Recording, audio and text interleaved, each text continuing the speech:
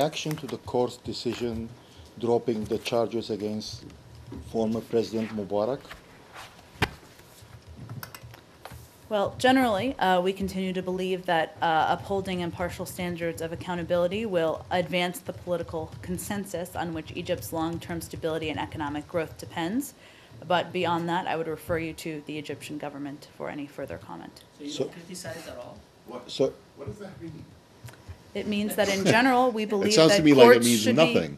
in general, we believe that impartial standards and the justice system should work as planned. Yeah. But I don't have any specific comment. But did Impartial?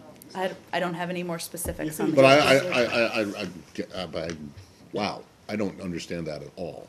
What does that mean? You believe that? Of course you do. But were those standards upheld in this case? I don't have any specific comment on the case. I'd point you to the Egyptian government case. Can you see if can we ask for push your people a little bit harder, because I mean you call for accountability and transparency all the time from any number of governments, and so if no one is held to account, if no one is being held accountable for for what happened, it would seem to me that you would have a problem with that.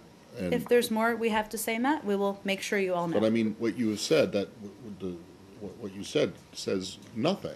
I mean, it just says, it's like saying, well, we support the right of people to breathe. Well, that's great, If we but have if they further can't comments breathe, on the case, I will make sure all of you have it. okay.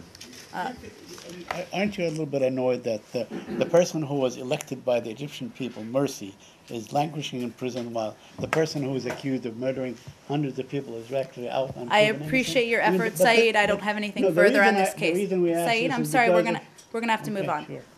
Thank you, everyone. That Egypt one is ridiculous. That Egypt one is ridiculous.